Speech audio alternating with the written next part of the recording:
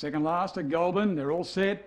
Ready and racing. Up goes Frankie, came out okay and hampered. Iona Tokyo and Corborn Prague went through the lead. A-grade goes to second very strongly. 6 lengths away, Mr. Kibbleman. Iona Tokyo in plenty of traffic goes to third. Back midfield, Colonial Zeb. Lucky I'm fast. Up goes Frankie a mile back and Proven Waggers the tail ender. But in the straight and the leader is Corborn Prague. Got away. A-grade's not going to get to it from Iona Tokyo and Corborn Prague gets the money. A-grade Every Hope second and third. Iona Tokyo not a bad run. Fourth in then was Mr. Kibbleman further back in the field. Colonial Zeb.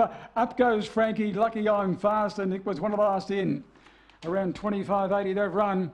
I said he didn't get a great deal of luck in the race here last week, and he showed speed here today. Controlled the race in front, and he's got the money. 4 Blue, Corborn Prey, Sir Florian, Buckle Bunny, Andy Law gets another winner for Hayley Gilbert in 25.84. Number 3, second A-grade. We went to second very strongly at the 350 boxes, but he just didn't quite go on with it today. Denise Warren.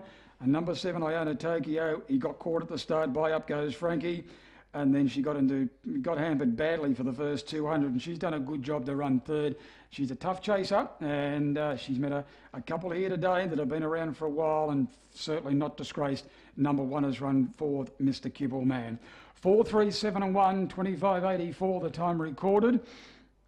And the winner to return 8.52 even. So really the winner was not bad odds if you really had a good look at the run here last week.